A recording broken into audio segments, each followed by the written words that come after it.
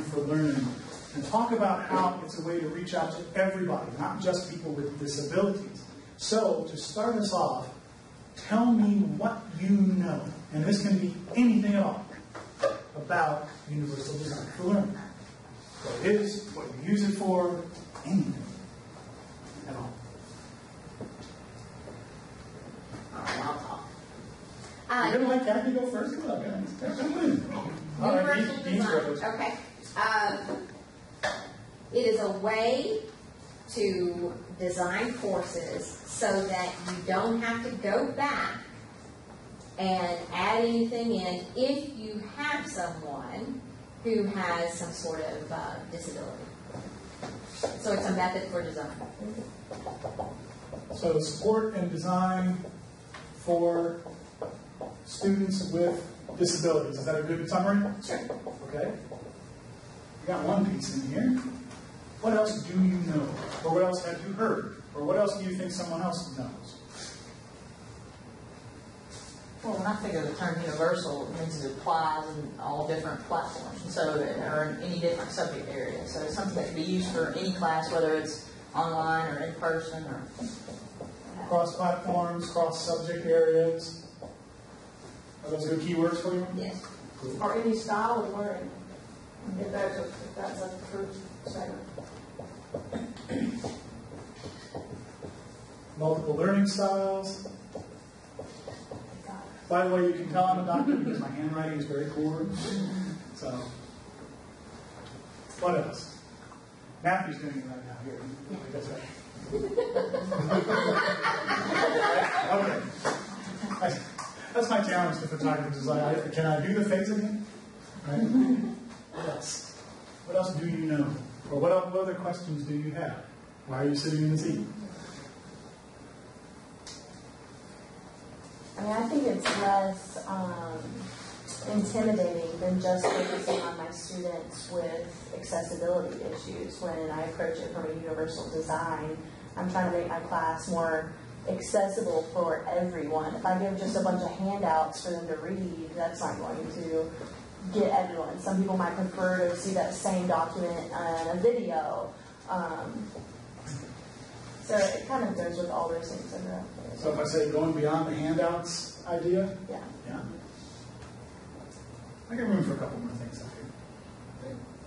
I don't know much. I don't know anything about universal design, but what I'm thinking is it could serve somewhat like a template so that everyone's, whatever you put into it, it would be sort of a similar format. So you'll hit, it allow you not to miss certain areas. So it's a template that helps people to stay on track. Stay on track in terms of accommodating. Marcia says that she doesn't know anything about universal design. I'm going to take her on the road with me and have her say this at every single point, because that's exactly what we're going to talk about today. Fantastic. We have a few things up here. Reaching out to everybody. It's helping students with disabilities. It's cross-platform and cross-subject. Helps with multiple learning styles. You're going beyond your handouts. It's a structurally based approach to things. I want to add two more things to this list. One of them you'll go, yay! And the other one you'll go, can I leave now? So which one you want first? Doesn't really matter. Okay. The hooray part. You already are probably doing many of these things that we'll talk about today. Yay! All right, awesome. Thank you, Susan. That's perfect. And that's the silver lining. The gray cloud is adopting universal design for learning is work. There is effort that has to go into it. My promise to you for what we will talk about today is I will show you 5 things that you can do. And you can do them in the next 10 minutes with your courses. Each of these 5. There are deeper ways to get into each of these 5 things. Things that will take you a couple of hours, things that might be a project for you for a semester. But the 5 things that I want to share with you are changes that you can make, tasks that you can do, creations that you can put together that will help you to reach out to everybody in your classes, will help to retain them better, In other words, the students who start out on day one will probably be the students who are there to take the final exam. And it'll help your students to advocate for themselves. How many of your students come to you and say, Professor Shelley, you know, I'm just falling behind in this course, and I have kids, and I have a job, and I have trouble with the written words, so I'm a little slower than everybody else, and, you know, I really need to go to the tutoring center, so could I do that? How many of you people do that for you, right? Almost nobody, I imagine. Students tend not to advocate for themselves, either out of they're afraid to talk to the professor about what they don't know, or they are just too busy trying to cope with their situations. So, we've been stuck on this smiling guy slide for a while here, so let's do a little fussing around here. Make sure that I got this plugged in the right way.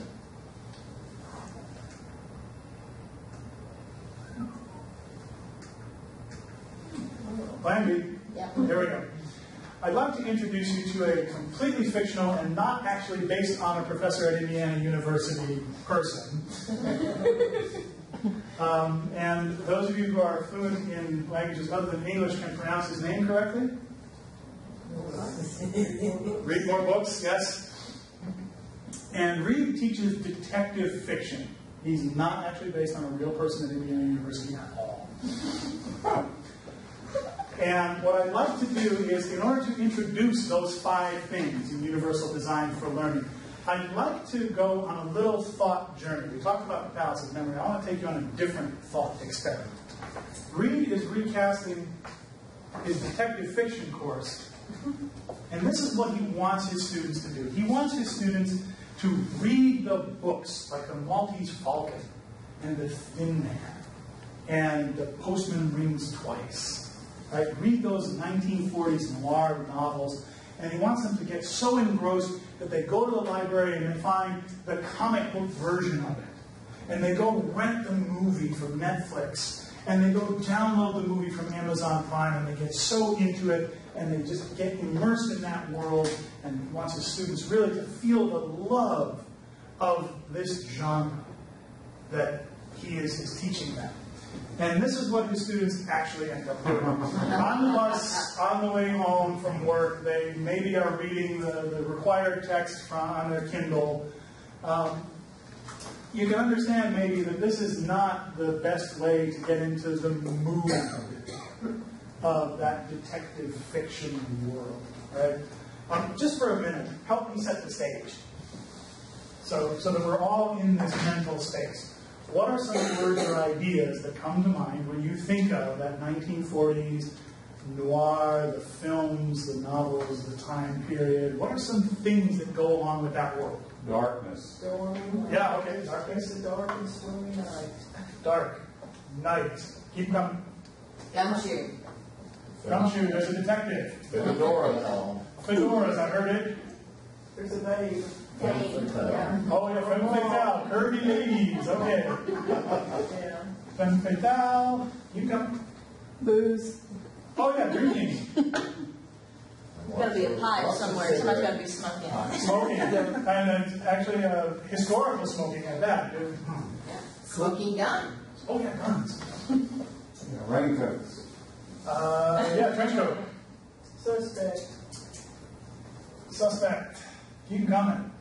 I heard the word. Police station. Weapon. Police station. Weapon of some kind. Correct. I heard corruption. Motive. Antique cars. Ooh, nice cars. Red herring. A false clue. Red herring. Sounds pretty good, huh? Okay, so we're no longer sitting here on an 82-degree Tennessee day. It's 1943. There's a detective sitting in his office with his feet up on the desk, and there's an old fan whirring in the corner near the file cabinets, and there's a cat on the windowsill, and he's sitting there, and, you know, it was one of those days. And And I had nothing better to do, and this curvy lady walked in. She was smoking and drinking, and she had a problem because her husband had been killed, and everyone thinks she did it. The police were after her, and she wanted me to investigate, but I thought it was a red herring. I thought it was a false clue because I really thought she did it, but she was beautiful, and so I took the case, right? That kind of stuff. That's where we are mentally, right? God, you are. All right. Fantastic. Oh, yeah, the Kilos. yeah, Harrison Keeler's Guy Noir. So, although I do a much poorer Guy Noir than that. So why am I bothering to do this with you folks? Because what we just conjured up, and by the way, congratulations, I do this exercise with a lot of different folks. This is the most we've ever gotten out of folks. So you folks are really good at setting the scene, which means you will really get what comes next. So why are we doing this? Because this Kindle device is not a very good thing for setting the kind of scene that we just put into our minds. Right? So, let's follow along with what Reed, who is a completely fictional character, not based on anybody else. He's recasting his course for his mobile learners. He realizes that his students are going to go into D2L not on their laptops, but on their tablet devices, like Dalen has here, or on their mobile phones, like I do. Have you ever tried to read a PDF document on a phone? It takes a while. It takes a while, that's right, absolutely. Paul is exactly right here. And so Reed has a couple of fears in his mind. I want to just double check. Hey, it's working. All right. I want to just double check. He has this nightmare about what it means to be an online teacher. He thinks that he's going to have to be on 24 hours a day, 7 days a week. When you said, you're shaking your head, but let me finish out what Reed's afraid of here. And you know better. And most of us know better, but there's that nagging feeling in the back of our minds that if students have an idea at 2 in the morning, we should be there at 4 in the morning to respond. There's a few people who do this. There's a few people on my campus who do this, and they say, why don't you do it? And I have a very good answer. Yeah, you didn't hear Paul, but he said, I have a life, which is a very good answer. But Reed is afraid that he's going to have synchronous video in all of his class, plus a chat room, plus the learning management system, plus videos playing, plus this, plus that. He's got to be watching the Yik Yak to make sure they're not talking about him behind his back. They've got to watch all these different channels as he's teaching his online course. He's afraid of it. He hasn't even put his headset on in his mind. And so, a question. What is one strategy that Reed could adopt to reach out to his students who are on those mobile devices, understanding that it's hard to get this when you're looking at this? So how could we bridge that gap? Just one thing he could do, big, small, whatever.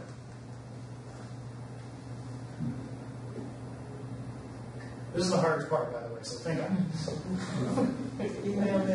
Doesn't he have to create a visual sometimes? Why didn't you do a clip of what you just did? I heard 16 different things. Y'all came alive at once. This is awesome. So say them again. Email a video link. Because not everybody does Facebook. Video link? Yeah, only those of us over 35 are really on Facebook anymore. So, oops, sorry, did I say that out loud? Yeah. What else? I heard other things. Mary, you were saying? I said video, I'll say video. Underscore that. Another still visual. Yeah. Okay. Yeah, you just send photos like I apologize. That angle over here. Right, still photos here. Someone said? If you just had a photo, add audio, so just an audio recording. Which I could also have music. Yeah. So as soon as you said music, did everybody hear the Mickey Spillane theme song? Right? Right? And I really suck at singing. So, Too young.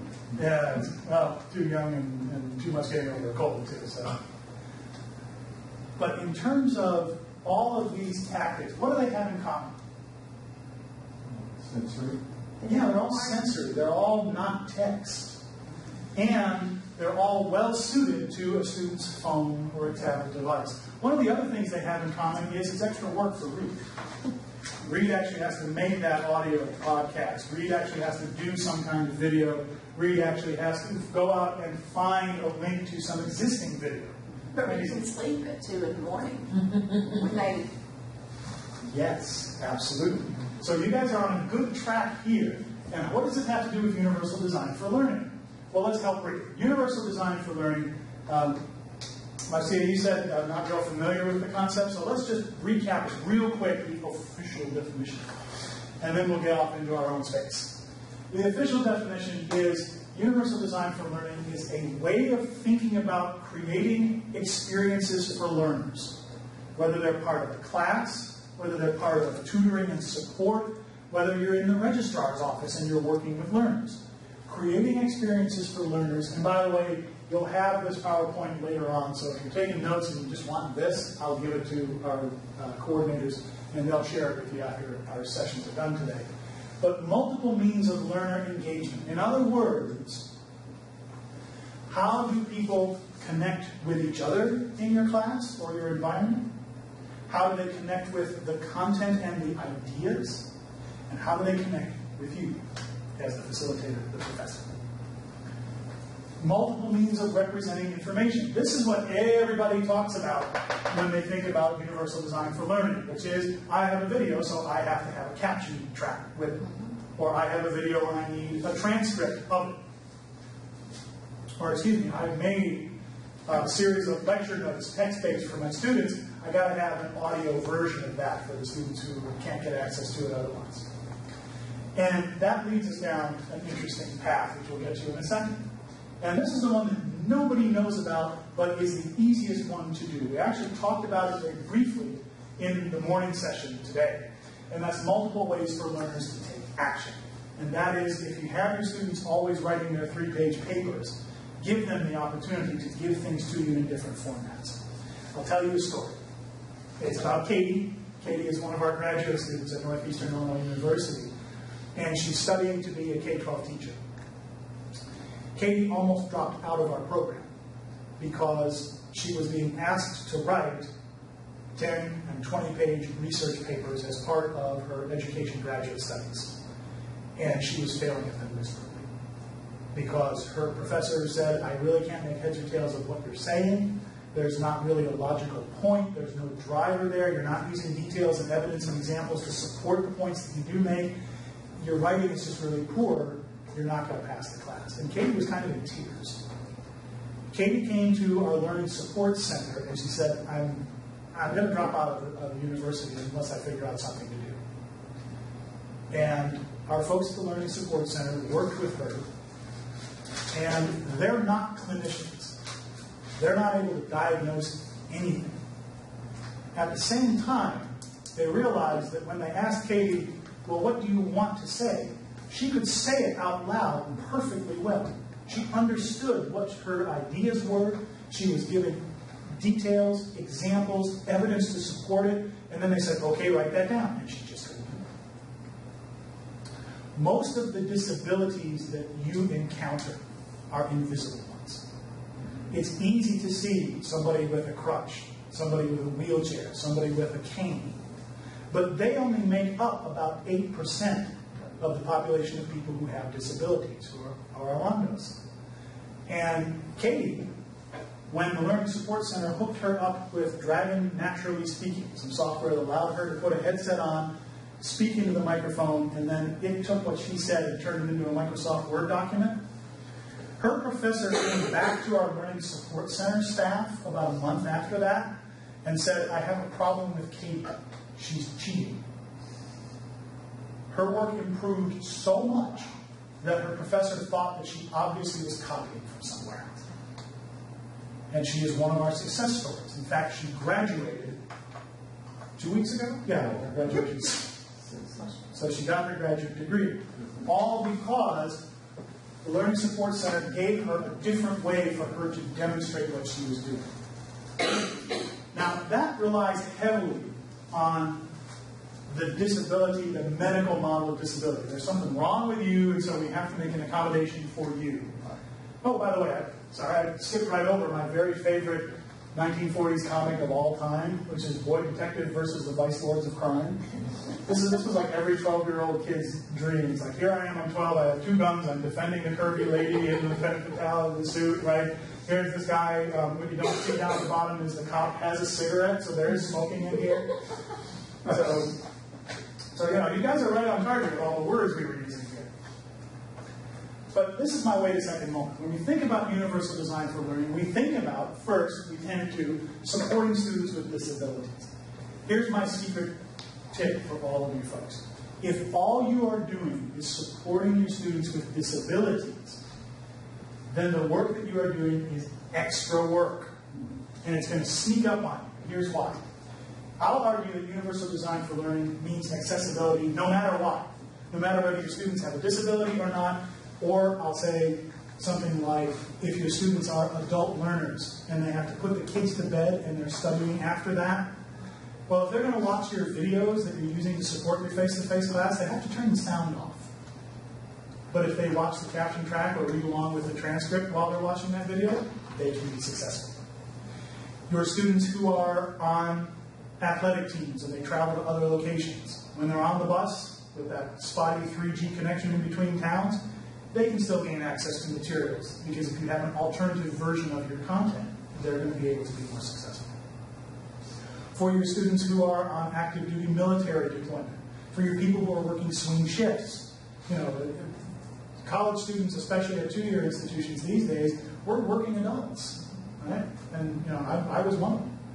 So that accessibility means you're making it easier for the broadest spectrum of your students. And I'll get down off my soapbox and get to the 5 things in just a second. But I want to share something that I heard from Sam Johnson. She's one of the research scientists at CAS, the Center for Applied Special Technology in Boston. David Rose and Sam and a few of her colleagues are the people who came up with the idea of UDL. It started out in hospitals, where they needed a way for doctors and nurses to do their professional development quickly and in the same way, and without having to come off of the shifts and floors where they were working.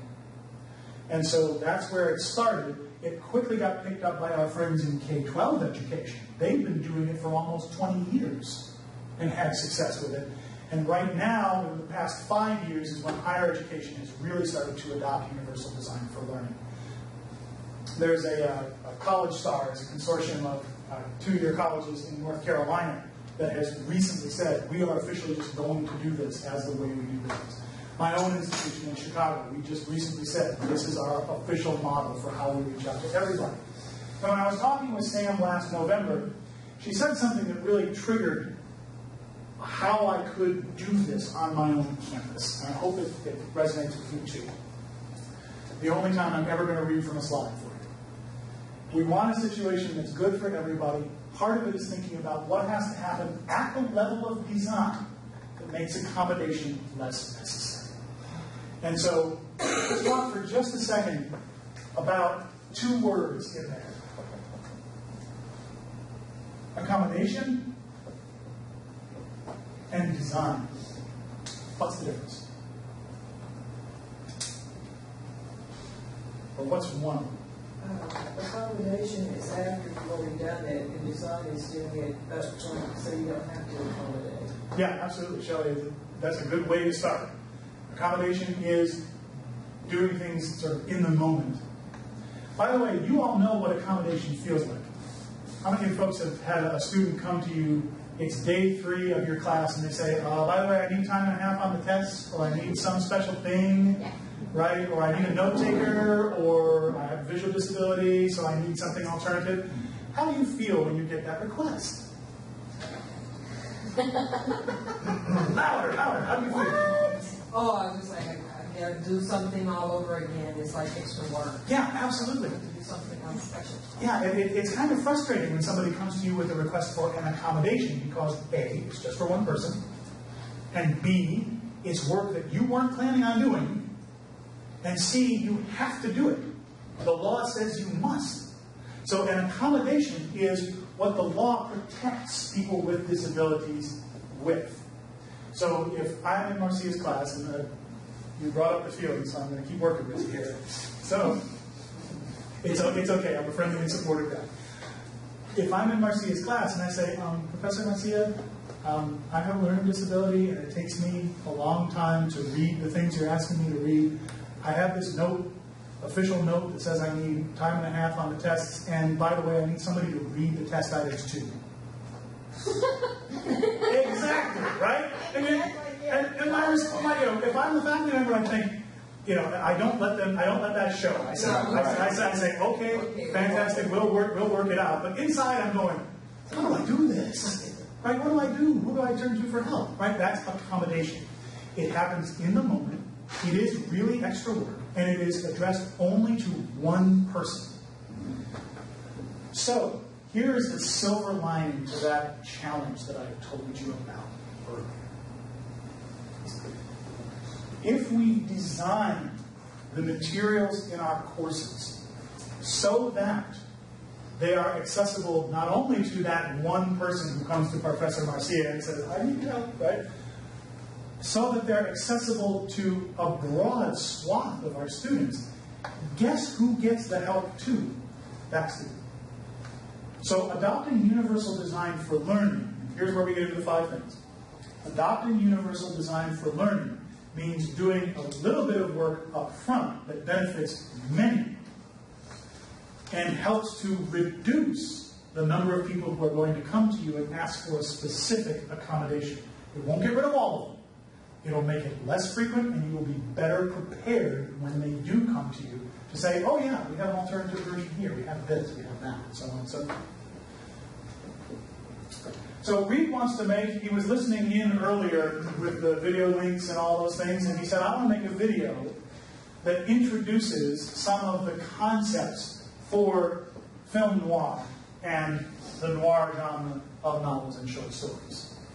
And so he goes to his media services people at a university that is nothing like Indiana University.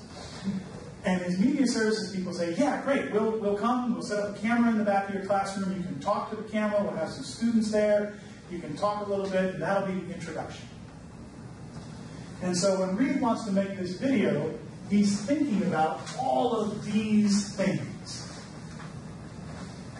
And here is what Reed is going to do, and here is what I will suggest you can adopt in order to apply universal design for learning in your own learning situations. And this all has one big old asterisk on it. And here's the asterisk. Don't do this by yourself. There are people on your campus who need to help you with this. Your media services people, CPA team, all of those support services. It's great if you're the bleeding edge faculty member who says, I will do all of this and I will be the shining example for everyone else. Right? Then awesome. Go ahead and do it. For the rest of us, including me, this is a team effort. UDL is a team sport. There's a good deal of work in it, and the benefit pays you in spades afterwards. Every time you teach that course, after you adopt universal design for learning, you can devote more and more time to the interactions between you and the students because you're dealing with less administrative stuff. You're dealing with less of what we just talked about as the moments, right? So here, if you remember nothing else, here are 5 strategies for universal design for learning. I hope you already know the first few. The first one is starting with text. By starting with text, if you're creating notes for yourself about what you want to say or where you want to go, we already probably do this. In fact, if you have PowerPoint slides for the courses that you teach, and you've been teaching for a long time, you probably already have some notes that go along with those PowerPoints. You may have even narrated those PowerPoint slides at one point and put that up for your students. Excuse me. But those PowerPoint slides likely started out as notes for yourself, just reminders to you. Because I have to go through the Wayback Machine. Think back to the very first time you taught anything. Right? How did you prepare for that? Made notes. I heard made notes here, I heard made notes here. Tell me about that. What was going through your mind when you were making those notes? Maybe I'm saying it louder. Oh my. Oh my, yeah. They just want to be sure you say it at the right time. Yeah, absolutely, Gloria's right. Yeah, you want to organize your thoughts. You want to make sure not to forget to tell them this and this and this and this. So if you're like me, I went into that first classroom with a legal pad full of stuff. And I stood up there and I was the worst teacher in the world. Right? I stood up there and I read from my notes and I said, don't remember, please remember this, and this is important, and do this, and think that, and just open up the top of your brain, I'm going to pour all this legal pad in, right? Over time, what happens? You get to teach for a little while, and suddenly it's an index card with some bullet points on it, right? And then you get to teach for a little while longer, and you just walk in and you know what they're going to ask. Because they ask the same things over and over again every semester. You're dealing with perpetual people at the same level because you teach the same class. And so you get to predict, anticipate. You've got 4 stories ready, and you can choose from among them to see which one is right. So it's tough to go back to a start with text model because that's where we started out. That's the bad old days of, I gotta remember this, right? So start with text can be actually write out a script and then do it. Or it can be, do it, and then listen to yourself and write down your script. But having that text first, having that text as a foundation means that you don't have to make any special effort to have 2 different versions of everything. And the law on ADA doesn't say that if you post a video, you have to have a transcript, and you have to have captions, and you have to have an audio only, and you have to have a series of still images to go along with it. It just says that there has to be an alternative method. Singular, and. So, the challenge is not I have to do everything when I'm creating media for my courses. But the challenge is I have to make at least one different thing. And that's a meetable challenge. So, strategy 1 is start with text. The second strategy is make some alternatives, and this is where we're going with that making of alternatives. Here we have a chemistry professor in her lab, and she's being videotaped by these student workers. She has one of her scholarly articles, a report on her experiment, up on her computer. That scholarly article can turn into a PDF. The video that the students are taking, we can take still images, screenshots from that in order to create a slideshow so that people on low bandwidth things or people who are using screen readers can get at them, or people who are on, I have an old phone, but people who are on their old phones can get to it. And this guy in the foreground, all he's here for is to give the thumbs up. So all of these various alternatives, you don't have to make 6 different alternatives in order to be doing universal design for learning. Just one alternative is usually plenty, and that'll help reduce the number of specific accommodation requests that you get when students come into your learning environment. So strategy number 1 is start with text. Strategy 2 is make alternatives. The third one is let them do it their way. This is the one that people really like and people really resist when they first hear about it. And we talked a little bit about this earlier today. So if I'm asking my students in my health sciences course to give me a report, I can ask them to give it to me in Microsoft Word as an audio, or to ask students to go to a place and report on it with a video. As long as the objectives for the assignment, as long as one of those objectives is not must have 1-inch margins, any of these 3 is an equivalent. So I'll read this out. What is the effect of chocolate and cocoa flavonoids on plasma lipids and lipoproteins associated with cardiovascular disease? Or, in plain English, chocolate makes your heart feel good. Awesome. This is exactly right. Chocolate is good for your cardiovascular health. Fantastic. And these species here are equal signs. And that's the whole joy of grading something like this is if I'm telling my students, give me a bunch of 5-page essays or 7-page essays, by the time I'm done with them, I'm kind of glazed over a little bit. Oh yeah. And if I have my students actually demonstrating the skills that I want, and they're giving me some video, some audio, some Microsoft Word documents, It's variety for me too. And I see that they actually get it. They get more engaged, they get more involved. Would I do this for every single assignment in a course? Probably not. There are times when you do want to assess all of your students using exactly the same yardstick. But where you can find opportunities to give your students some choice here, you get away from Katie's story of my professor wants this 20-page paper and I can't write it. And you move toward actually figuring out what are those outcomes that you want to measure. So strategy 1 would start with text. Strategy 2 is make some alternatives. Strategy 3 is let them do it their way when you can. Strategy 4, this is a very bad visual pun. For those of you who know, lots of good film noir movies. This is 1939, Alfred Hitchcock. Still don't know it? 39 Steps. Yeah, this is a really bad existentialist play of the 39 Steps. There are 7 ladders here with 39 steps. We have the requisite fedoras and trench coats. The words are still here. But underneath the visual pun here is the idea of chunking things up. And this is something we talked about a little bit earlier today, too.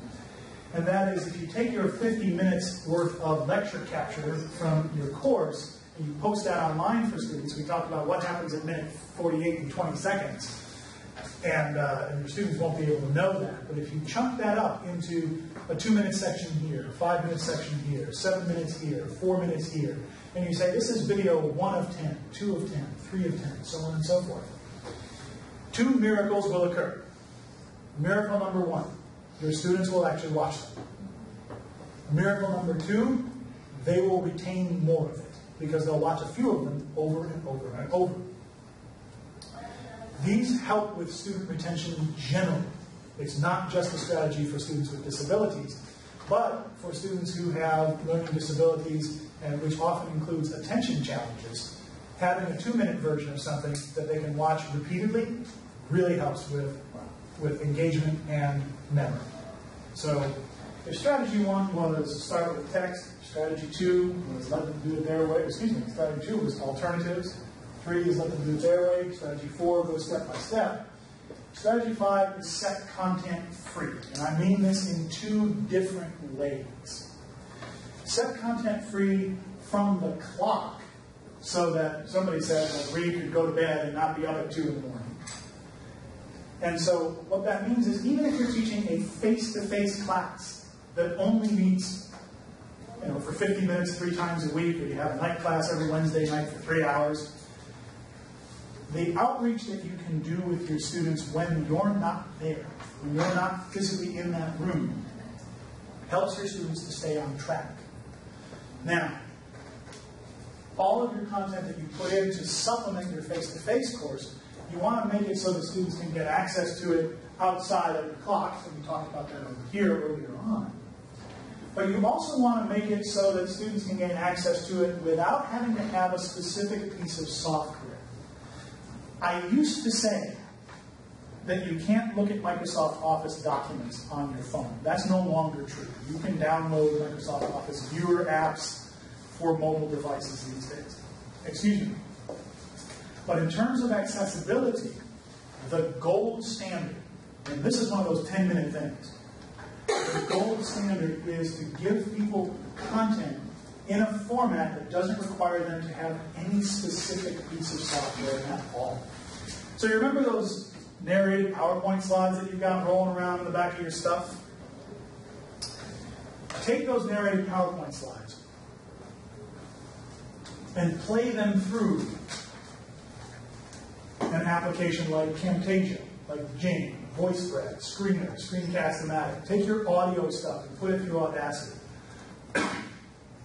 You can then host that audio and video up onto YouTube or onto a sharing site like Flickr. And those sites, you don't need a specific thing to be able to play that video or that content.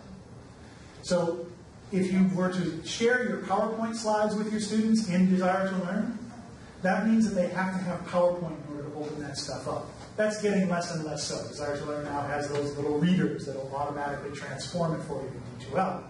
But again, have you tried to read a PowerPoint on your phone?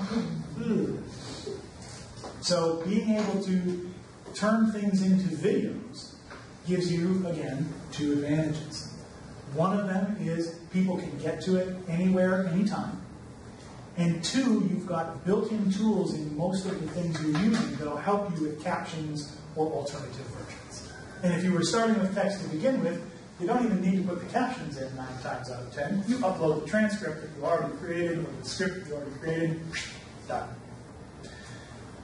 That's not the 100% gold standard. Everybody wants captioning and things, but if you have to have a quick and dirty choice for making things accessible, post that alternative version.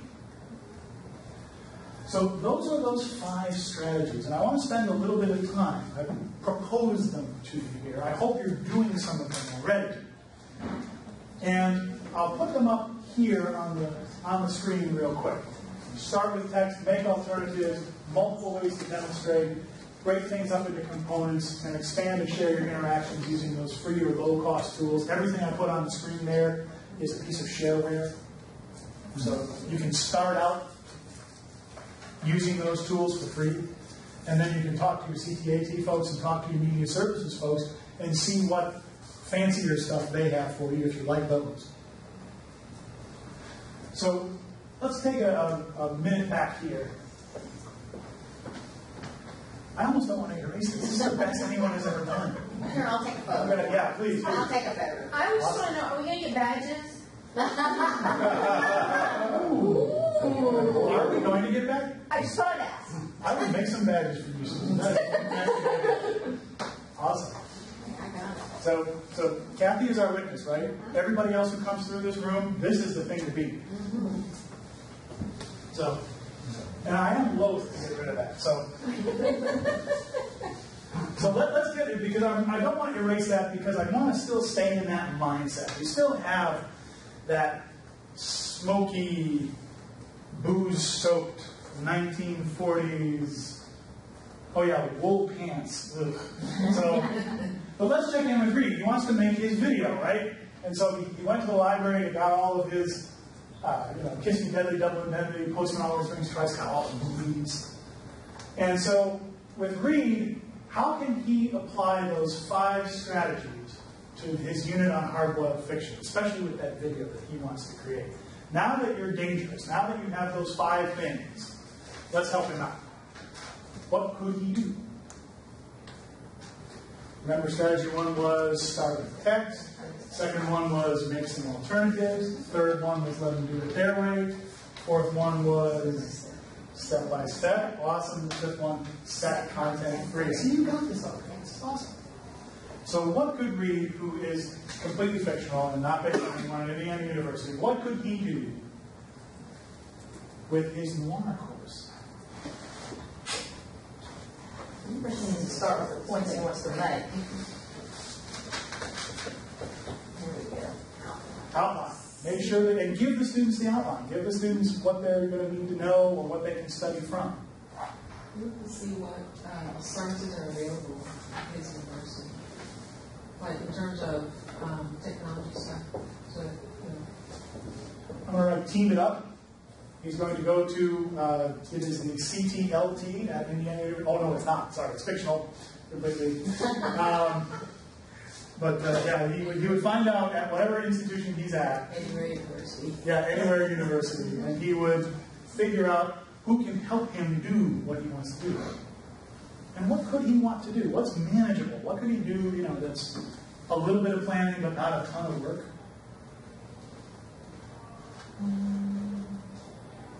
Or start with a ton of work and we'll walk it back.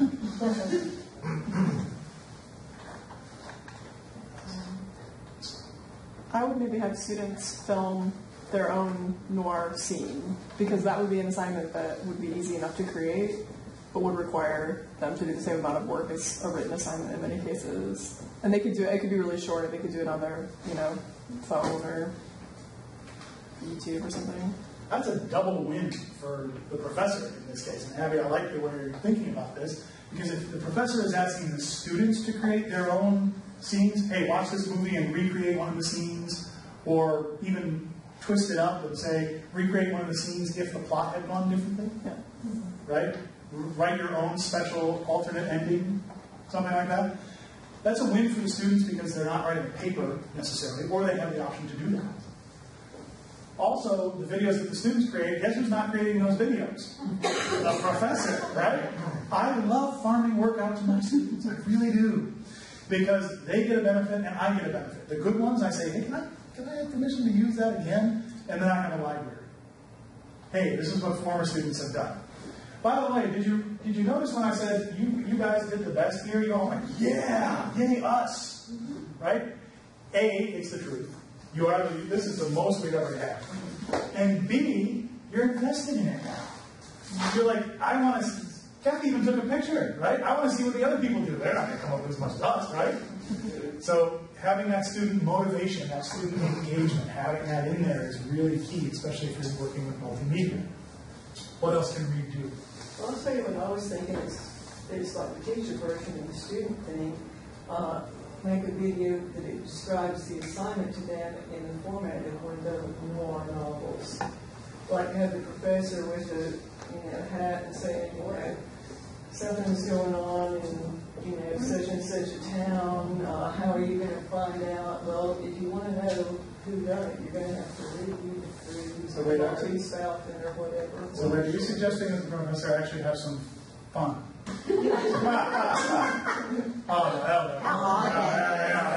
Actually, I love that. And getting into one of the. You remember we were talking about what Reed wants his students to do. He wants them to get so into it that they go beyond the class. Well, one way to get students to get into it is to get into it yourself. One of the things, and it's tough when it's in a freshman English course or a composition course or an intro math course and those kinds of things. But those are especially the points where if we show engagement and enthusiasm, students will respond.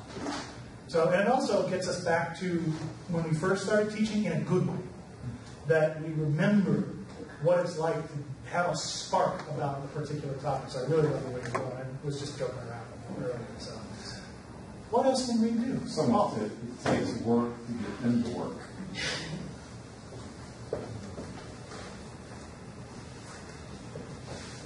Explain more about what you're talking about. I think we have to expend energy at the outset to generate energy, reciprocal energy from the student. I think that's right, and I also think that the energy that we expend can be done in a smart way. That if we are trying to design the learning experience for our students, for that broad swath of students, we're going to end up in a better spot. We're going to end up with better product, and we're going to avoid largely those specific accommodation requests from learners. So we've hit on multiple ways of engaging students, keeping them on task and excited about it. We've talked a lot actually about giving students multiple ways of expressing what they're learning and what they know. What about multiple ways of presenting information? The stuff that we know how to do right off the bat. How do you I do this already with my Comp 2 class, but if I can, I like doing a novel where I know there's a readily free, like Audible, like a YouTube free audiobook or something. Because so many of them, I had a bunch of nursing students this past semester, and they all have the ability to, stream it somewhere. So they would put it on at, some of them worked at the same hospital as I too, who would just put it on at work and listen to it, or would listen to it in their cars or whatever. And that's not even something I have to do. I just have to find the free link. I was just going to say, how much extra work was that? It was 5 minutes of trying to figure out choosing resources that are already accessible. In many cases, other people have done the work that we're thinking about doing. Other people have already made things accessible to us and to our students.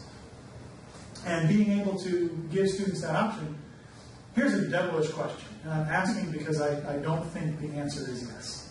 But do you think that the students who are using that audiobook are somehow not really doing the course? That they're missing an opportunity to read? That we're not really giving them a chance to do deep inquiry by giving them an alternative like an audiobook? I mean... That's an evil question and you don't have to answer.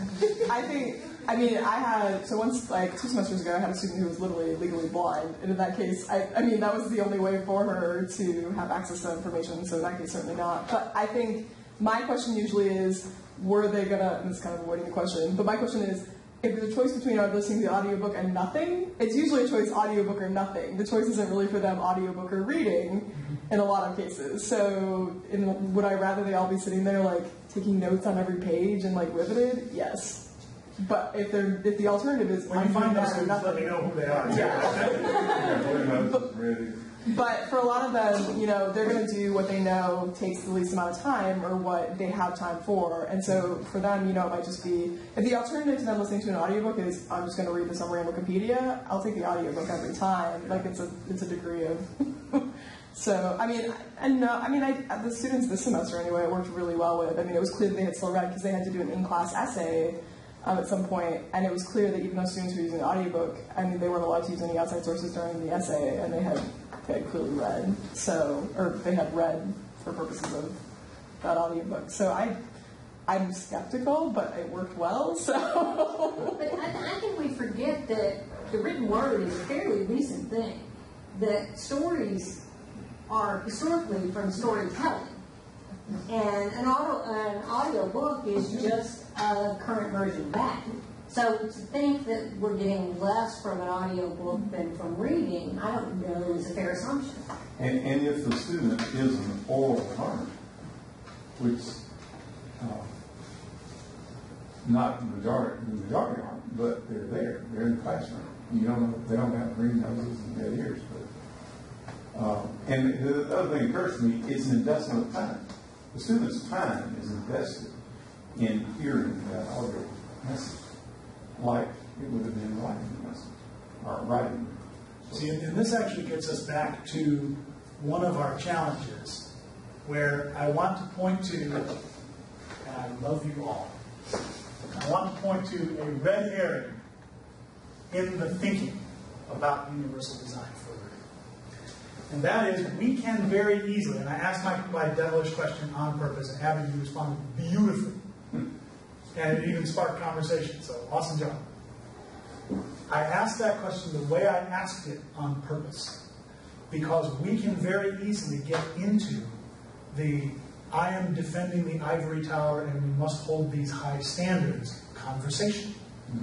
And if part of the high standards is all of my students must learn to read deeply and with sustained attention, then a lot of these alternative ways fail. Just on the face of it, they do. If the objective is, can my students demonstrate the skills that I want them to demonstrate, like Abby, all roads lead to Roane on this one. And like Abby, one thing that you said early on when we were talking really struck home. You said you had a student who had a visual disability. And for that student, it was the audiobook or nothing. And in that case, you didn't feel like that student was somehow cheating or somehow not demonstrating all the competencies in your class, right? So why would we feel that way about students who do have sight? Why would we feel that way about other students? Now, I've painted a nice silver lining. Let's put a cloud with it. There are courses, objectives, and competencies that we want our students to have that can be gained only through sustained attention to longer texts. In those courses, I would never recommend, let's water it down. You're teaching a philosophy course, you're teaching a critical reading course, those kinds of things. I would give students alternative versions, and I would say, hey, by the way, I want page numbers. We're all using the same edition. Let's actually work through it. And only those students who need the accommodation will use those alternative versions. So my suggestion to all of you is not that universal design for learning is some panacea that solves all of our problems and levels the playing field for everyone. Because there are bits and pieces. I teach business writing as one of the courses that I teach. And in business writing, for some god-awful reason, we still teach people how to write memos. When's the last time you got a paper memo on your desk, other than from the president or the provost, right? And we want 1-inch margins. We want Times New Roman. We want the header over here. We want tabs at 1/2 inch. We want this subject line. We want your signature at the end, but we don't want a dear salutation, all that kind of stuff, right? We want people to get straight to the point. We want them to make the request. We want to have a call to action at the end. If this brings back bad memories of business school, I'm very sorry. For that assignment, I can't ask my students to give me a video. I can't ask my students to demonstrate that skill in any other way because the format is the assignment. In Abby's class, I'll imagine you're teaching Comp and Rep. Some of those assignments, they've got to write a paragraph. They've got to write a 3-page essay that does have details, evidence, and examples to show their critical thinking. So in those cases, don't give them lots of options. But it's where you can. That's actually what the law says in terms of accommodation. You know, the thing we shudder at, the extra work that creeps up on us when we don't see it coming. In terms of accommodation, we have to do whatever it is that the law says to level the playing field for that one person. But in terms of universal design for learning, we take little baby steps. We put in one more alternative version. We give some choices on a test, a quiz, an assignment. And we test it out with our students. Your students will be the ones who will tell you, hey, this was awesome. I really appreciated having that flexibility. Or it was great that you took an interest in keeping me engaged. So we've got some good stuff up here for what Reed can do with his students here. Let's wrap it up with a little bit of actually using it and where you can actually apply it. Remember the warning slide? There will be more than 7 words and 7 lines. This is it. But this is the web address, and you'll get this PowerPoint presentation later on. But it's udlonline.cast.org. That's the base URL for CAST. They just put together a site specific to higher education. Almost all of the resources on their site up until last year were for K-12 folks. And they are just now really getting into higher ed and working with adult learners, people who have work responsibilities, family responsibilities, military learners, you name it. And what they do is they go through in much greater detail than we can do in a 90-minute workshop. And they have checklists of, here are some ideas that you can actually put into place in your course. They have a tool where you say, I teach business, I teach nursing, I'm an allied health, I teach math, I teach English. And it rolls you right through. Here are some of the things that you can do in the next little bit in order to be successful with your courses. So there's a worksheet out there that you can use right in the next 10 minutes. And by the way, almost everything we talked about up here, these are those 10 minutes to 2 hours kind of things. Also, you're in very good company when you adopt universal design for learning. San Francisco State, Carnegie Mellon, Northern Colorado. This is the College Star Alliance of 2-year colleges in North Carolina. You folks who are at our 2-year colleges, look these folks up at College Star. They have resource guides. They did the work for you, and you just follow the resource guide. Kind of nice. And so there's a lot of different places where you can go. And again, you'll get this later on, so I don't want you necessarily going, hey, what do I need to do right now? You'll get it. And my last point here before we open up some conversation is, I'm in the north, so if you've never seen slush, this is snow that's been combined with salt and exhaust from cars and things like that. So I took this over the winter time, and I was at my local grocery store, and you'll notice here's the cart return, and it's in the disabled parking spot. Nobody sees that underneath all the snow. And when I point out, people go, what? So I sent a tweet and to the corporate Twitter account, and I just took a picture, and I said, hey, Jewel Osco, not cool. 5 minutes later, we are calling the store manager right now. So it's not always this easy to spot when you need to make some changes. So the changes for universal design for learning that I'm suggesting to all of you are things that you can use now. you can plan for in the future, and I've heard some good things so far. So before we wrap it up, let me hear your thoughts. And I also want to point to a resource. If you look in your packet, you have a handout with regard to what you can do in the next 10 minutes, 10 days, 10 hours, so on and so forth. A whole bunch of Roane State color ink on it. And the fun part of that is if you flip to the other side of the second piece of it, all of those. Oh no, it's not on there. I apologize. I will send your coordinators for the EdTech Academy the version of this that has the links active in it, so you can just click on it in the PDF. So just having this is nice, but it will also be nice to have a clickable version of this. And the other thing that's in there, I have to both apologize and be proud of. It looks like a Chinese takeout menu. And for those of you who have Asian heritage and descent, this could be a tricky kind of thing. So I have to apologize for being a little culturally insensitive.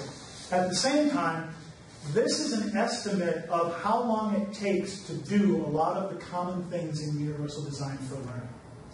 And you know how this came about? I was thinking, well, how can I share this information with people? And my system administrator, Kenny, and I were talking. And I said, yeah, you know, we've got things under engagement and demonstrating skill and presenting information. And it's, you know, it's all just a jumble of things in these 3 columns. And Kenny says, yeah, you could do it like a Chinese menu. You know, choose one from column A and one from column B. And I said, yeah, like a Chinese menu. And so this document was born. And the most difficult part of putting this together for me was finding the chili pepper character in the font. Holy smokes, I went through 14 fonts. But I did find it. And those chili pepper, the red hot ones, those are the ones that have more impact for your students, more direct impact. And so we've estimated about how much time it takes for a lot of these strategies. So as you're looking at these documents, let's wrap up with a little bit of shout out, a little bit of future planning.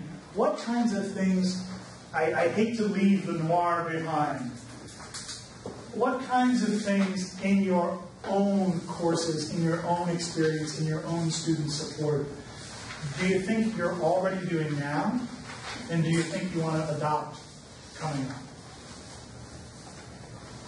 What sparks, what ideas are coming up for you? And take a few minutes, look around at your sheets here, just yell them out. I love doing PowerPoint videos. I did voiceover PowerPoint videos. I planned out what I was going to say on each slide. So I already had the script. Then I played the PowerPoints, inserted the voiceover in PowerPoints, turned it into a video, shot it up on YouTube, put my script up there, and it automatically did it, and it's great. It's 100, well, it's 98%. There's always, you know, you misspeak when you're talking. So anyway. Well, and the YouTube automatic captioning loves people like me. People with Northeastern accents, men with deeper voices. If you are a lady, or if you have a higher voice, or if you have an accent that is not from the Northeast, be careful with the auto captioning in YouTube. You'll end up getting weird things. You're absolutely right. But there are a number of different places that can help you with captions. So the PowerPoint to YouTube route. Yep. Well, she uploads her upload my script too. Oh, awesome. So that accommodates that Southern Ballet. Yes, it certainly does. So, and then it actually, when I uploaded my script with all the wonderful punctuation and everything, it is almost like it's closed captioned. Oh, fantastic. I mean, it is, like I said, 98%. Awesome. So Kathy is already doing this, so that's awesome. What things are you also already doing or thinking about doing? Did I spark any ideas here? I've been trying to figure out ways for my students to choose formats. I teach chemistry, which is difficult, so we're primarily exam-based. So I've been trying to incorporate a verbal portion of the exam, which no one's really took a loving to that. So this semester I gave them the option to do the verbal exam portion or to create a tutorial video of a topic. And everyone chose the tutorial video portion. I'm a big fan of edu-creation, so I asked them to make it on that and share it with me. And but still, as a chemistry person, it's a little difficult to figure out how to let them choose their format. Did they do a good job with the tutorials, by the way, by and large? Yeah, for the most part. I mean, when they missed the boat, it was more of a content missing the boat. Like, the videos themselves are really good. Cool. Yeah. Well, and two, if you're in the hard sciences, and we all talk about freedom and creativity, and you're like, no, there's one way to do this process. The freedom and creativity is not around necessarily the process or the concept that you're giving them. The freedom and creativity can be in approach. So I like the tutorial or study guide. If the demonstration of skill is you got to know the stuff on the exam, then put the freedom in way early in the process, where it's, create a study guide or come up with a series of questions or write your own exam or work in that way. And that way you get them sort of loose and free range early on, and then you tighten it in as they head toward the exam. I guess I'm just not a big fan of just the straight paper exam. And the sciences, it's like taking a foreign language. It's just as hard to hear it and to speak about it. So I keep trying to figure out a way to incorporate that. I do a lot of iPad stuff, so I've been considering going to an iPad-based exam, so they might be able to have a verbal question for me on there or something like that. And two, in terms of demonstration of skill, especially in a lot of the hard sciences and social sciences, being able to have a video of a student performing a task correctly is a huge plus. So asking your students to take the more traditional part of the exam, and then the after exam is go apply it and send me the video, and I'll critique it. So that's a good thing. That's it. Our students have, I'm in nursing, and our students have a lot of content that they have to go through, and they're tested on at the end of the semester.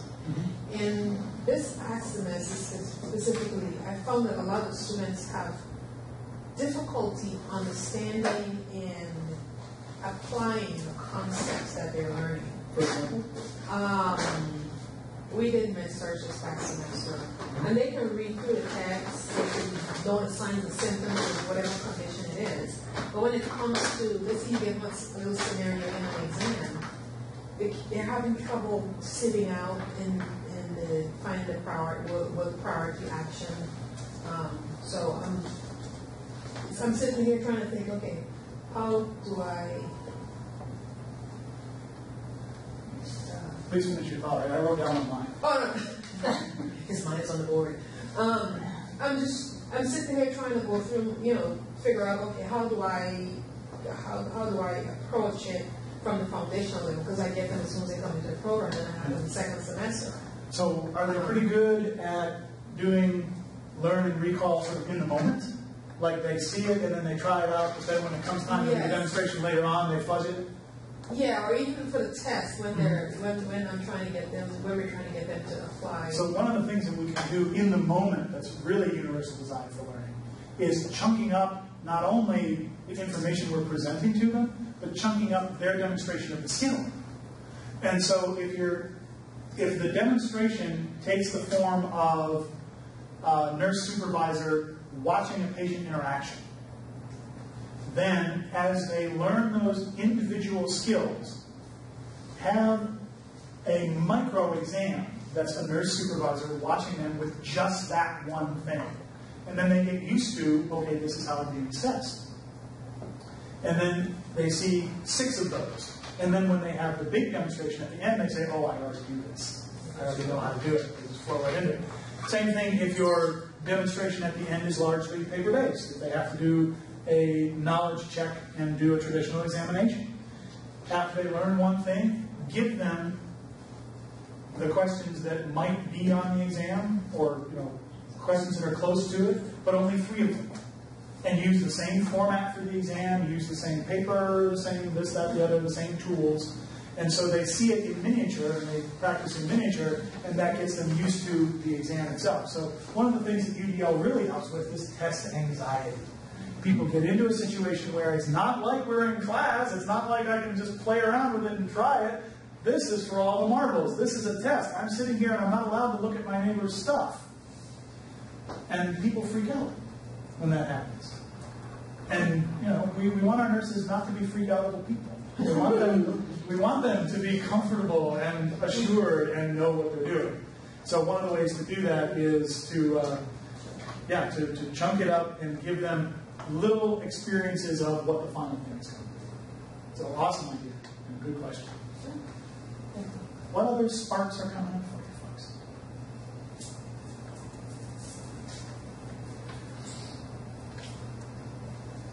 I really got to see a few people looking up and to the right. That tells you you're going into your long-term memory. By the way, that's how you can tell when you're playing cards with somebody else if they're bluffing. They're typically looking down and to the left. If somebody's telling you a falsehood, they'll go like this. Right? They'll look down and to the left. Most people. There's a few people their long-term memory is down and left, but your eyes move in certain ways. Yeah, it's called saccade studies. S-A-C-C-A-D-E. Another fun thing if you want to Google it later on and play around. Well, you know, I think one of the impressions I have is that a well-placed single photo, like the one you shot,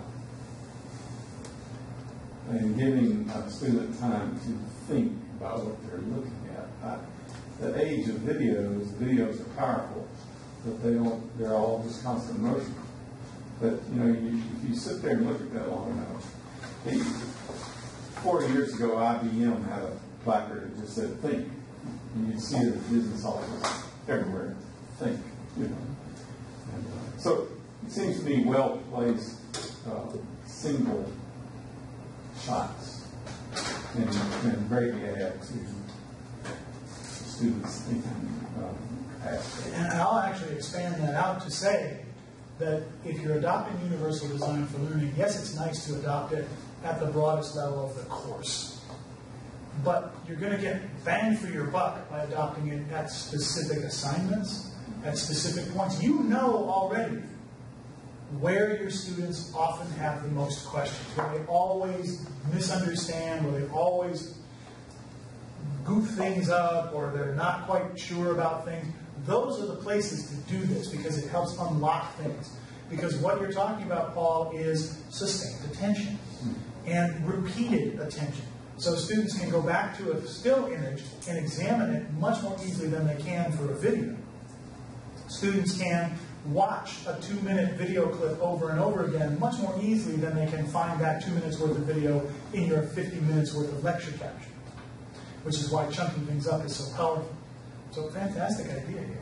So I think part of my concern, I guess, with this is, like, if you look at my D12, it already looks crazy.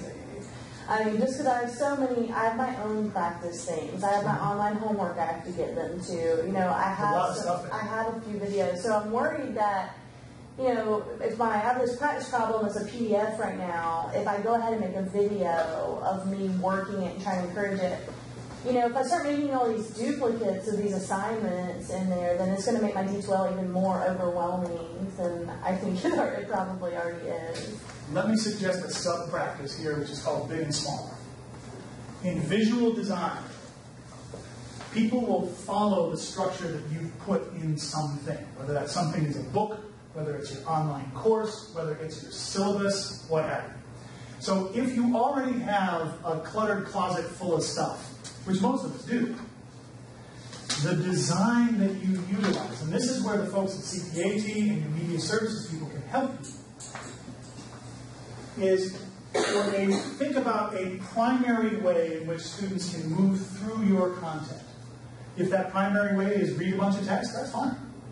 If that primary way is watch all the videos, also cool. But make those things the biggest and most visible things in your course. So if you have a bunch of videos, put in the little streaming video pictures where you click on the still picture, it calls up the video. And then if there's a transcript, down here in the bottom corner, have a little link in smaller font that just says transcript. Right? Think about when you buy an airline ticket, or when you buy something on Amazon. Right? If you want to see the item, you first get all your search results, right? Or all the flights that you could choose from, or all the copies of Taylor Swift's new CD, and they're all on a list, and there's little pictures of them, right? So everything is sort of equivalent. And then once you choose where you're going, things get big and small. You get a bigger picture of the item on Amazon, or you get the flight information on the airline's website. And then what you get in smaller type is select the days when you want this, your flight. Or do you want this as a CD or on vinyl, or you want the MP3 down? And those are smaller links.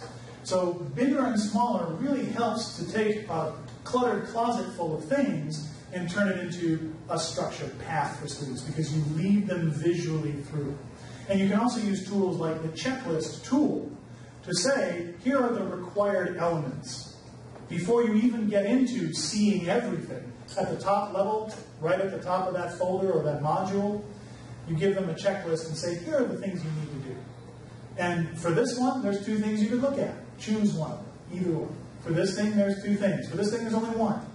So on and so forth. And when students go back to that checklist, that'll help keep them on track. But that's a really good design question, because universal design for learning can mean 18,000 things.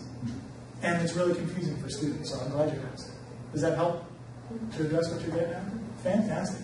Well, we have a few minutes left here, and I'm a big believer in feedback. So as I'm passing these around, I want to say thank you first. Where's my thank you?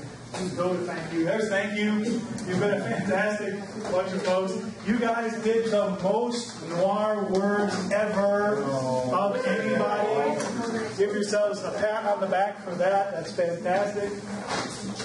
And what I'd like to do is, while I'm passing this around, do you have any ideas, questions, concerns that just in general about this topic? Did you learn something today? Is there enough here that you want to learn? Sure. Yes, again, it has to do with content. Huh? Our students are required to read a ridiculous amount of information. Yeah, that never happens anywhere else. No, but I mean, it's a lot of information, and I don't go through every specific section that is in genre in front of the class for days trying to lecture. My question is recommendations for condensing that and sort of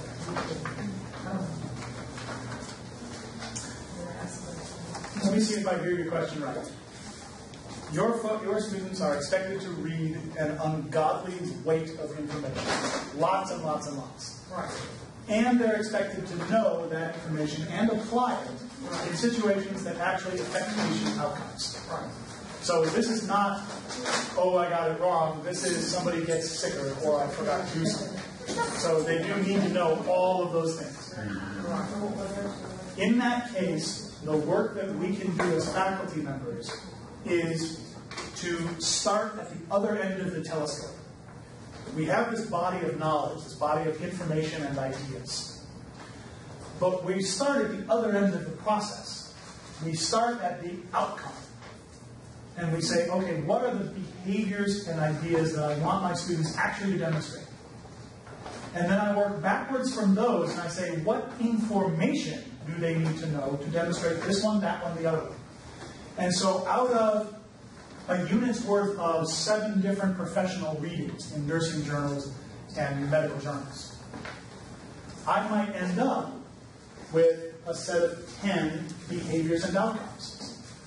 They need to know how to establish patient rapport. They need to know how to set a PICC line. They need to know how to move a patient safely. They need to know how to do emergency airway response. Okay? I'm taking from 12 different units in every nursing course right now because I'm not a nurse. But you get the idea, right? You have those specific behaviors, and then for each of those behaviors, you can start pointing backwards to here are the pieces that they need to know in order to demonstrate those things. And then as you're lecturing, you cover 3/4 of those pieces. and you make reference to the other piece. Or you put the other piece on the exam. So that they're demonstrating everything that you can see. By the way, when SACS comes knocking on your door, your department chair, your dean says, by the way, it's accreditation time, how are you demonstrating your teaching profession and skills? That's where you turn. Those assignments where you have already mapped out the specific behaviors and outcomes, and you now know what the knowledge is, and you can say, this student's got the knowledge and demonstrates the skills. This student's got the knowledge and demonstrates the skills. This student didn't, and here's what we did about it. Then your response to SACS is a much easier one. So I'd encourage you to turn that telescope around, and your folks at CTAT can help you with that strategy. So, awesome question. Thank you. That's about all the time we've got for our session today. You are off to other really good ones. I'll leave the fishbowl up here if you want to send those back. Thank you again for having me, and I hope the rest of your sessions are good ones. Take care.